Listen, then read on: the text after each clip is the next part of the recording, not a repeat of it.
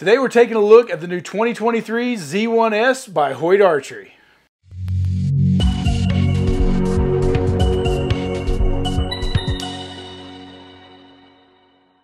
Just a reminder guys, head on over to mikesarchery.com to pick up any of our latest logo gear. We got plenty of hats and shirts as well as any gear you might need for your next adventure. Welcome back to Mike's Archery's YouTube, and today we are taking a look at the all-new 2023 Z1S by Hoyt.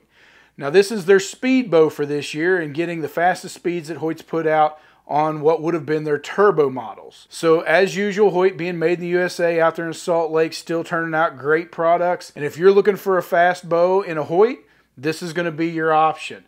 So let's take a look at some of the specs on the Z1S. IBO speed rating is 350 feet per second. The axle to axle on this bow is 33 inches. The overall cam to cam length is 37.5. The brace height on this bow is coming in at 5 7/8 with a reflex of 5 1/4. Now the factory spec weight on this is showing up at 4.7 pounds. When we pulled it out of the box, it's coming in at 5.2 pounds. And when we stripped it down, taking off the short stabilizer and a couple other things, you got it down to actually factory spec weight at 4.6, coming in maybe just a little under. So it's nice to see these manufacturers holding up with those true weights out there. Now the draw length is adjustable on this as it is built on that HBX cam system, but it is a different cam. You're able to get this bow from 25 to 30 inch draw length, and that is on 2 base mods as we've seen over the last few years since they've changed from that base cam to a base mod.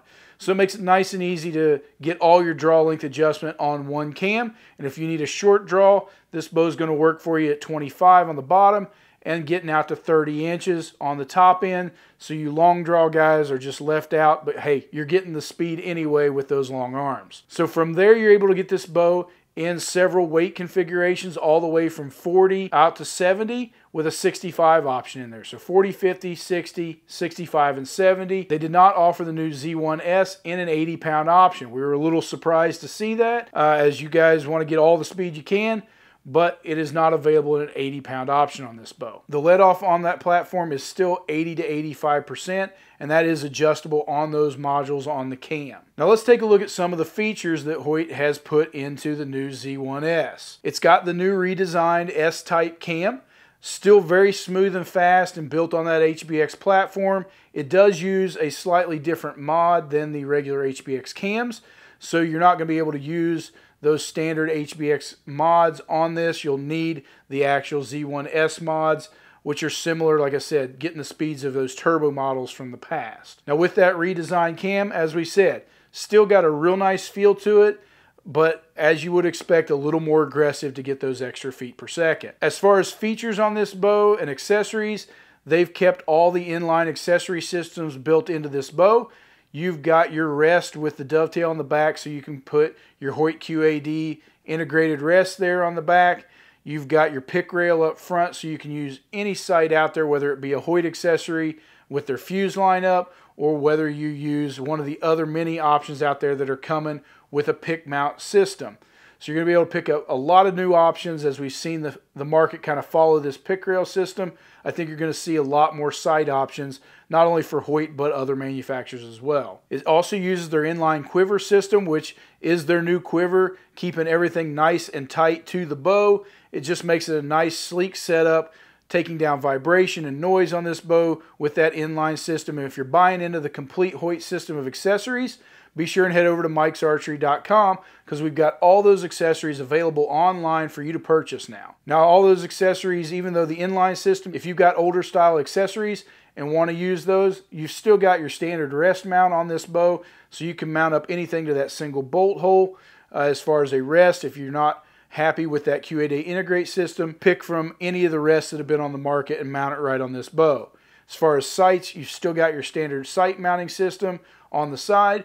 So again, you can use any sight out there, whether it be an old or new, and mount right to the side of the bow as you traditionally have over the years. Now some of the other features is the Vital Point grip on the new Hoyts, and that grip we really like. It's a great feeling grip, sits in your hand very well, nice, slim, sleek. It's something we have liked about the Hoyt from last year. It continues into this year with that Vital Point grip. Now the shortstop stabilizer is still coming standard on all their models, so you've got that shorty stabilizer mounted low on the riser next to the limb pocket, taking out extra vibration, adding a little weight to the bottom of it, but gives it an overall great feel from this bow. You still got your single string stop as well as your fixed roller guard. Just keeps everything nice and smooth and quiet and vibration free. You've also got your limb and riser dampeners, which help take more vibration and noise out of this bow. So even though it is a speed bow, it is still something that's a joy to shoot with low hand shock, low vibration, and still a quiet, nice bow. Now, some of the color options coming on the new Z1S. On your solid side of things, you've got your standard black,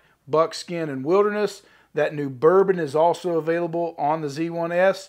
And then you've got, on the camo side of things, you've got Realtree Edge, QU Verde 2.0, Subalpine, Elevated 2, and then the new colors for this year is that Origin Raptor Highland.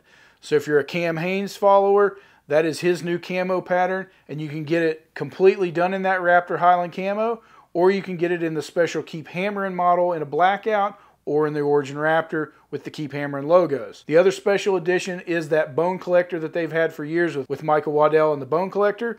You can get that in a blackout with those logos, as well as a Realtree Edge riser with black limbs and those bone collector logos. Now, the price point on the new Z1S is a little higher than the VTMs. It's coming to you at a MAP price of $13.99, so full retail just under $1,400.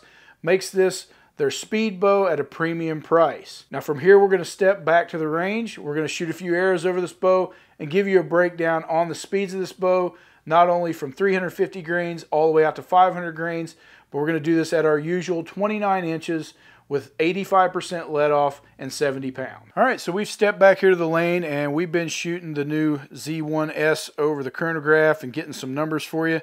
So let's shoot this for you and give you a breakdown of all the speed specs out from 350 grains out to 500. We'll get you the noise rating and then tell you about the overall feel and shootability of this bow. As usual, we will be shooting this bow at 29 inches at 70 pounds and with 85% let off. So let's take a shot and see what we get here.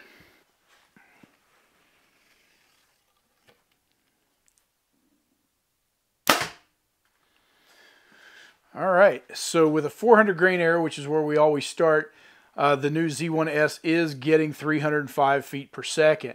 Now, as we dropped it back to a 350 grain arrow, we got 326. And then as we went up, a 450 grain arrow gave us 292. And then a 500 grain arrow gave us 274.